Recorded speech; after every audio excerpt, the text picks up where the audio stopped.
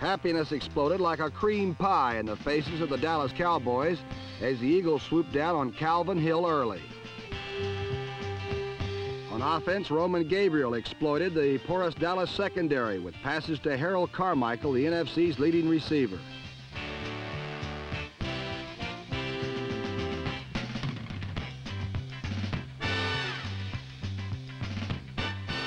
Then he slipped Poe James up the middle on quick traps.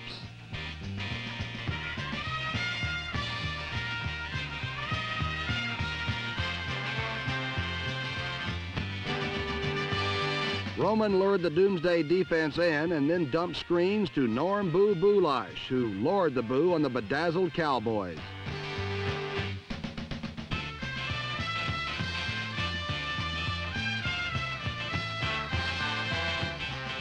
The Eagles built a 10-0 lead on a field goal and a Gabriel touchdown dart to the 6A Harold Carmichael. But Dallas hung tough. Watch number 63 Larry Cole at the top of the screen push number 68 Mark Nordquist into the path of a Poe James sweep and totally disrupt its timing. Dallas cut the lead to 10-6 on a Roger Staubach floater to Otto Stowe.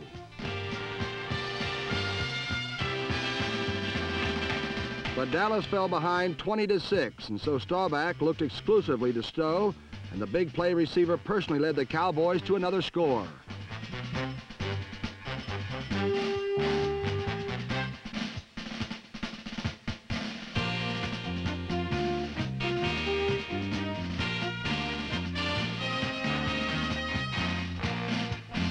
Stowe's second touchdown catch made the score 20-13. After 11 straight losses to the Cowboys, Eagle pride poured out before halftime.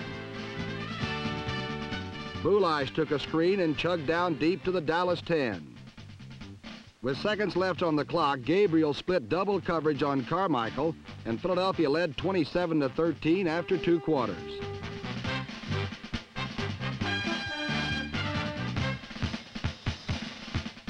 In the second half, the Eagle defense bolted down victory number 2 of the season as rookie Will Wynn, number 71, stormed in on Staubach. When Staubach tried to flee the pocket, there was game-breaking Will Wynn to provide the backbreaker.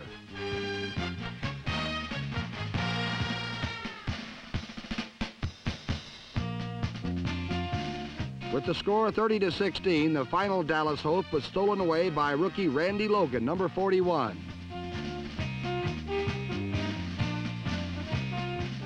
Logan's interception salted away the Eagles' second victory 30-16. For long-suffering Eagle fans, sweet victory was savored in euphoria and was well worth the long, long wait.